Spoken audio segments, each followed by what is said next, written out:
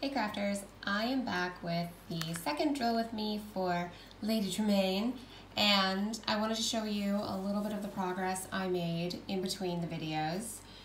I have a bit of the pink border started and framing up around her is super sticky. I have a bit more of her outfit and I've put a few drills in. Now this is a super confetti diamond painting, which is great because it gives a lot of detail. But I just wanted to show you, this is one drill color and it almost does its own checkerboard. Now in the dress, I put the last few drills I didn't get to. It's a little bit of a lighter purple. It doesn't pick up that well, but the dress is actually two different shades of purple. Today I'm going to focus on her hair and see how much I can get done in about 20-30 minutes. Let's get started. Let's craft together. So I'm just going to jump right in. I'm going to start with DMC 939, which is going to be the symbol for 7. And she's got streaks of this color through her hair. 939 looks really almost just like black. It is a very dark shade. To me, I don't see a difference between 939 and 310, but I'm sure there is just the tiniest bit. And as I lean over, I might create a bit of a shadow on the canvas, so I apologize for that. But with this super confetti, there's at least a few threes together, so I'm going to use my 3 spacer on that. And how are you guys? I hope everything's going well. I hope everyone is staying safe and sane. Things here are good. Oh, got some wax that we got. So it is 4th of July weekend and I'm really excited here. It's a 3-day weekend for us. Everyone has Friday off. The kids have Friday off from camp. And, you know, before COVID, our neighborhood always did a large barbecue gathering, had music playing, all the kids running around and playing. But now, with everything going on with COVID, all large gatherings have been canceled. I believe large gatherings in Germany are canceled until August 31st. That's definitely the rule here. And you can have gatherings of 10 or less. I'm not sure what it is in the States, and you guys can put it, put it down below so I can know. Or if it's by state, put your state. So I don't know if you're able to have gatherings or what, but with our neighborhood, the German police do drive through the neighborhood. They will drive on the sidewalk in between all of the buildings, and it's heavily enforced.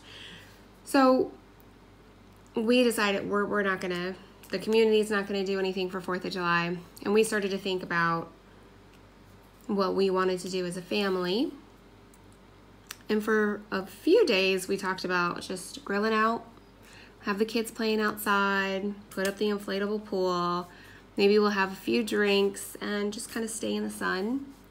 Now the military base, I don't know what's going on over there, but we knew it was going to be really low key. And then we got this idea of, hey, do we want to travel somewhere? And hotels in Germany were actually closed. They were closed for, they have these rules of like they were closed to non-Germans, and it was only like certain essential business only. And some of the hospitals actually turned into temporary housing for COVID first responders. But they started opening up in the middle of May, and we've been traveling out and about through Germany, and I can tell you about some of the places we've been to. But right now, we started looking for this weekend. And when hotels first opened up, it was really affordable. I mean, we were able to get here like a family room, 2 beds, 2 TVs, breakfast included, for like 100 euros, maybe less. One was 90 euros. So we've been able to pop out a little bit more and see a bit of Germany. And we were looking for this weekend, and the prices just, went back up. I mean, I don't know if it's because it's the beginning of summer, it's tourism season, Germans and Europeans are traveling back around here, but I didn't understand. Prices went up. So we decided to kind of expand our search area a little bit, and we saw in the Czech Republic for Prague. And Prague was only 112 euros a night. So that includes breakfast for a family of 5, which honestly, if we went out to breakfast, that would be like 50 euro. So it includes breakfast, and we decided very last minute, we're gonna do this.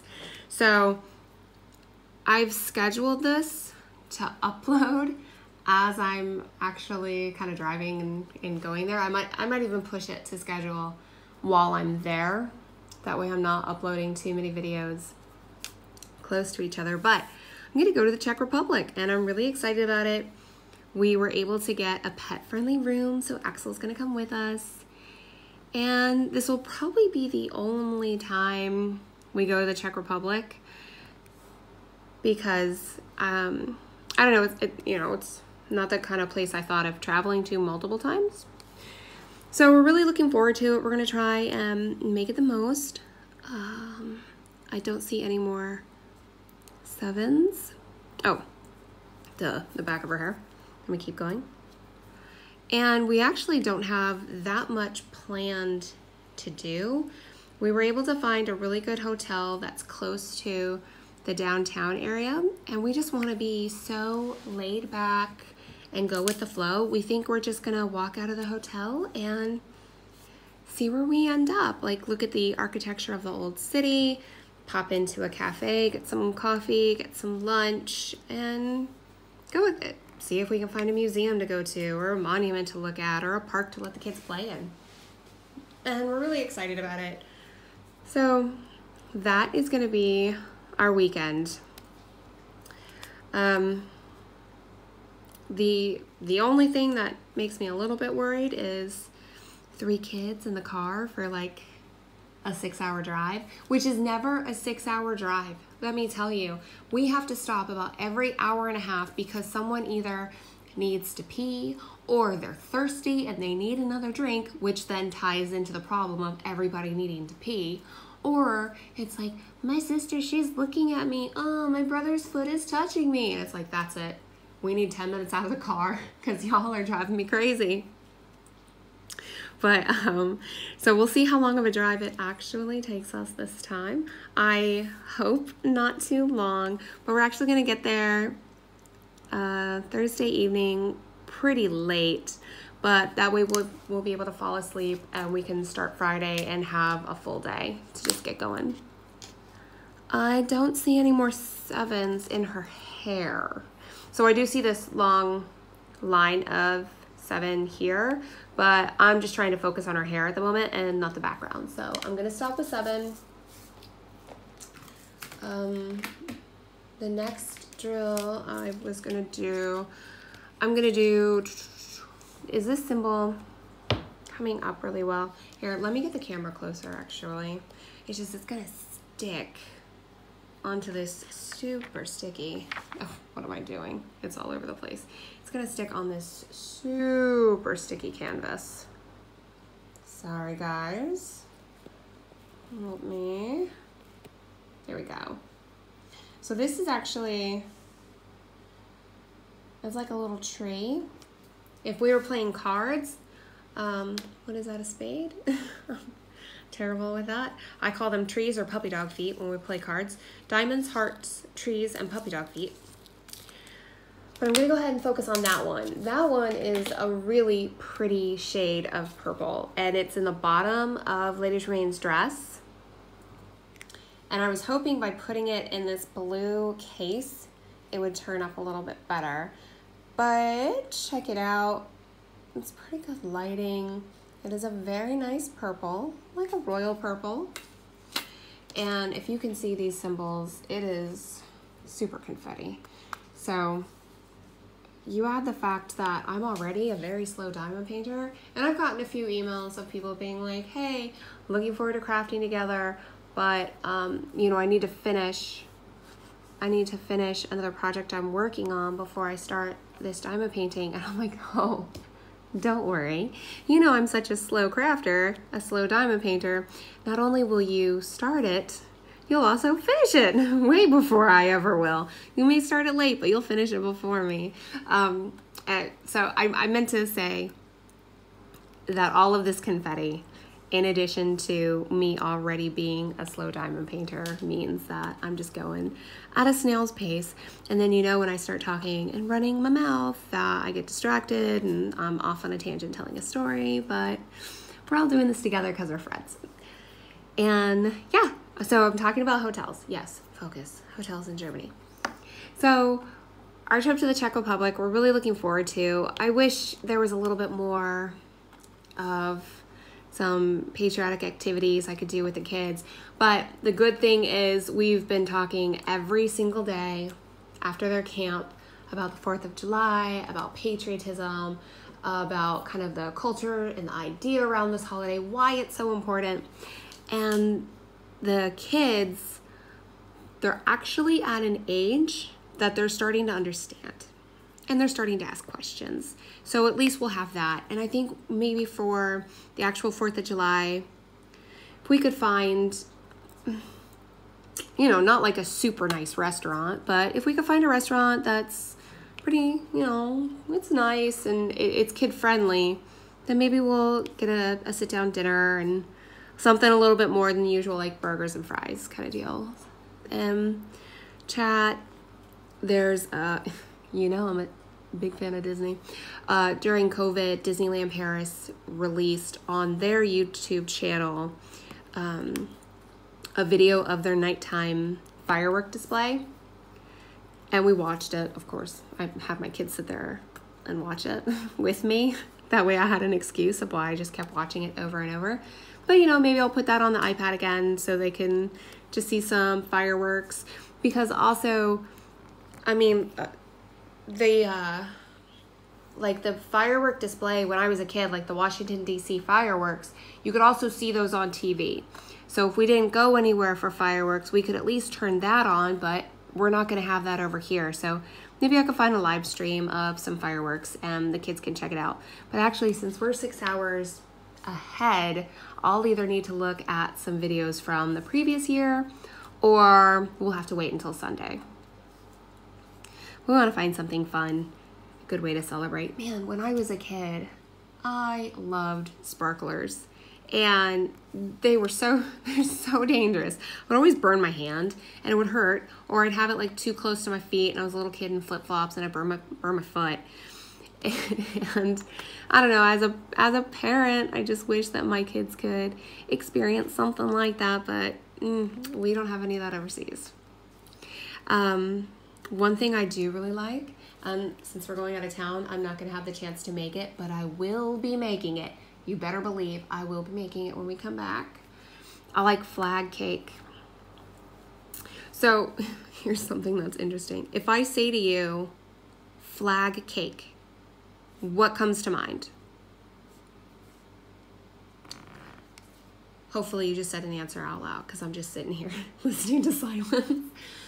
So for me, when I was a kid, we made a cake and we decorated it like a flag. And hopefully that's what you picked up from it. We, I forget, it was in maybe like, I don't know, Highlights magazine or something when I was a kid. I saw this recipe and I was actually just, I think you took the frozen Sara Lee pound cake from the frozen section of the refrigerator, the freezer aisle, the grocery store. You thawed it in the fridge for like a day. You cut it into slices. You put whipped cream, or after you cut it in slices, you lay all the slices flat on a cookie sheet or in a cake pan. You put whipped cream on the slices or vanilla frosting. I was never picky as a kid. I loved either one. And then my parents, I would decorate the stripes. I would put strawberries for the stripes and I would put blueberries to make it look like the blue around the stars. And then we ate it. and I loved that, and it was fun as a kid. And I'll be doing that with the kids next week. I hadn't got the chance to pop over to the commissary and pick it up, so I'll be doing that next week. But I forget, maybe 2 years ago, I was talking to my husband, and I was just like, man, I couldn't, it was around 4th of July. No, wait, maybe it was last year. It was very recent. So it was either last year or 2 years ago. And I was talking to my husband about, man, I really wish we could do a flag cake for 4th of July. And he just looks at me and he's like, what is a flag cake? And I'm like, are you kidding me? You know, what do you think it is? Flag cake. What do you think it is? And he's like, I don't know. What is it? And I'm like, oh, let's break down these two words. Flag and cake. Cake that looks like flag. But he never made it as a kid. So when I found that out, I made him make a flag cake with me. Because it's finally at the point where the kids are old enough to do this kind of stuff. They're old enough to not slice, but if I slice the little pieces of the pound cake, they can lay them flat, and then they can put the icing on, and they can do the stars and stripes. And so I want to do that, but this is my problem. I'm pretty sure I was talking about hotels, and now I'm talking about a cake. Back to hotels. So we've actually been able to do a good amount of traveling since things opened up. I think late May, prices were really great, and early June, prices were really great. And here's the thing. I don't even know how to explain this. I made videos that whole time, and I didn't put any of them online. And I should have. Maybe I don't know, maybe I still will. But we went to Bonn, Germany twice. And I think I'm out of little trees. Oh, I always forget the back of her hair. Okay. Let me do the back of her hair while I talk to you about Bonn, Germany. So Bonn, Germany is about 2.5 hours, pretty north of Frankfurt. And it was the capital of Western Germany back when Germany was divided before the unification. And we'd never been, we just decided to go. It was lovely. We had an amazing time. First of all, we decided to stay right in the downtown, not super close, but we decided to stay like kind of in the city downtown metropolitan area. I think we were actually, without kids, we probably were a 5-minute walk to the actual city center. With kids in the stroller, like maybe it was a little more like 10, because we don't want to rush them too much. And we loved it. It was a lot of fun. It is the home of Beethoven. So you're just kind of walking through the city, and a lot of these old towns have statues and beautiful pieces of art, and then your totally random, like very trendy modern store also thrown in.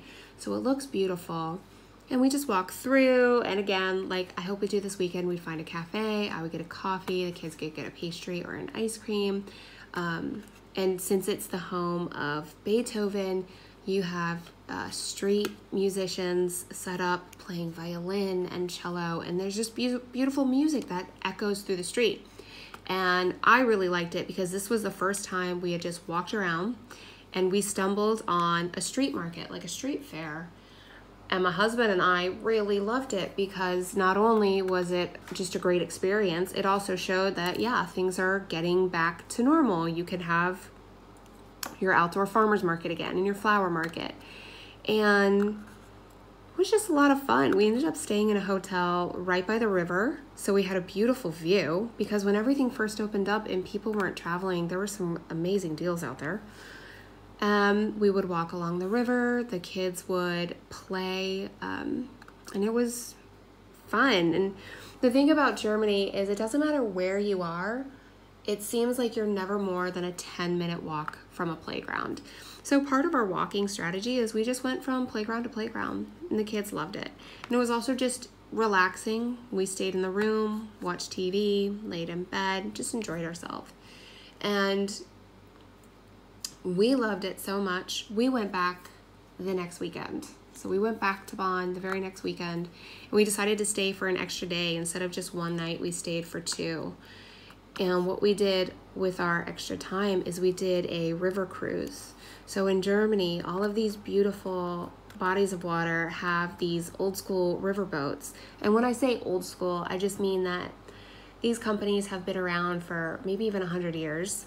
And you have a boat tour, and you just sit on the boat and you kind of glide down the river. And of course they have snacks and drinks and beer and things, but they also have audio descriptors of the buildings you're passing by and the history of the different things around you. So we really enjoyed it, and the kids loved it.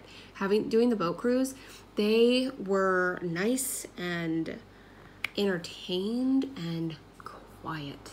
Oh my gosh, it was wonderful. So we went to Bonn twice, and it was really great. I would definitely go back to Bonn. I would plan another trip there. I really enjoyed my time. I would follow in the footsteps of my previous trips. It was just that great, and I loved everything we did. And you know, it's not far from our house. It's quick, but you know, it would depend on if we can get, you know, another really good deal like we stumbled upon last time. And then, when did we go? A few weeks ago, we decided to be a little more adventurous and go on another trip. Okay, I don't see any more trees, so I think I'm done with that one. Okay, I'm gonna put these up and then pick another drill. So we decided to go to Dresden. And Dresden was kind of one of the reasons we ended up getting Prague in our head, because Prague is only like a 30-minute drive from Dresden. Hold on, let me put all my drills in. What do I want to do next?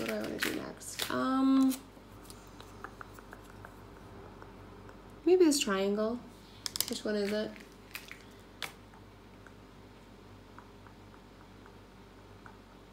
I think it is DMC.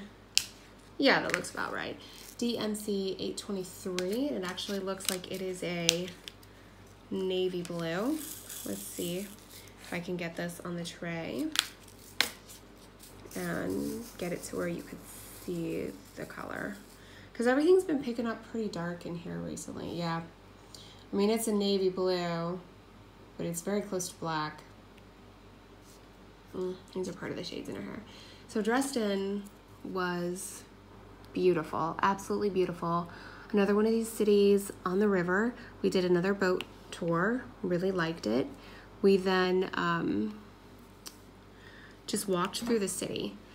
So the downtown area has, you know, museums, beautiful churches, a lot of culture, a lot of history that you can just easily spend the whole day walking around and looking at. And what really surprised me is Dresden did get pretty bombed out during World War II. I Googled photos because I wanted to see what it looked like, and it was just demolished. So when you see these beautiful buildings, they actually look really old. And my husband and I were talking about it, and he explained, so he read in a book that when they rebuilt the city, they purposely built it to look that way, to still kind of maintain the heritage they had, and everything there looks very old. It looks hundreds of years old, and it's not. It was all built in the 1950s, so that was also another really cool thing. And Dresden had the downtown area had these big open, not courtyards, but like large, oh my gosh, the word is blanking, open spaces, like in between buildings, and it's paved, and so the kids could run around and play and get energy out. So we really enjoyed Dresden, and we're just trying to see also as much as we can. So bidding starts soon. Dun, dun, dun. And by soon, I mean in the fall, but it's you know, in the back of our mind. Bidding, I could do a whole video talking about bidding. Bidding is when we see what's available for our next post.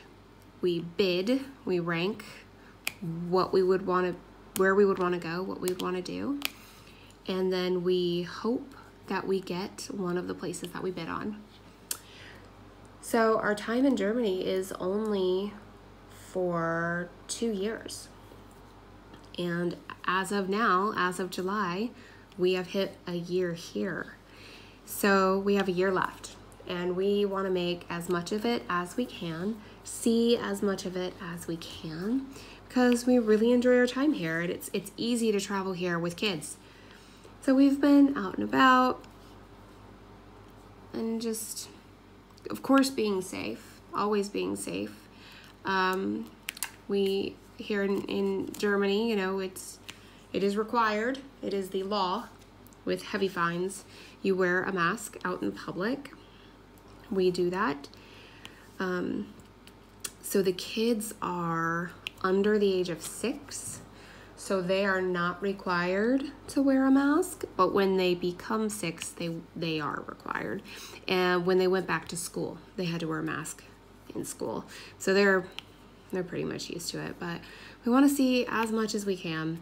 And there's actually 2 other cities that we really wanted to go to that are close to Frankfurt. They're not a long drive, but the hotels there's less dog-friendly options for hotels with larger family rooms. Or if it's a dog-friendly option, it's something absolutely ridiculous, like hundreds of euros a night.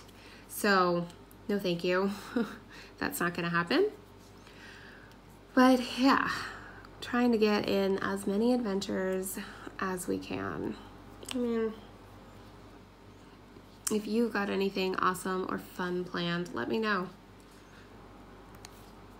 Because I'm one of those people, I like planning for trips. I like travel itineraries. That stuff really interests me. I like watching travel shows too, when it's something that's realistic, when it's like traveling to the Caribbean and doing this crazy stuff and going on a yacht and jumping off from a cliff. It's like, okay, not really my thing. But when it's like, here's a 3-day itinerary for Italy and museums and art galleries and great parks to see, then I'm all about it. I'm stuck to my TV of like, wow, look at that, with either my phone notes app open or piece of paper, and I'm taking notes. So I've been drilling for more than 25 minutes, and yeah, talking, and you know I drill so slow when I talk, but check it out.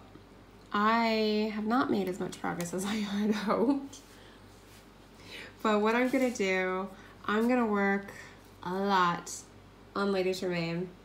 I'm gonna get going actually, because I need to get my my kids at camp soon.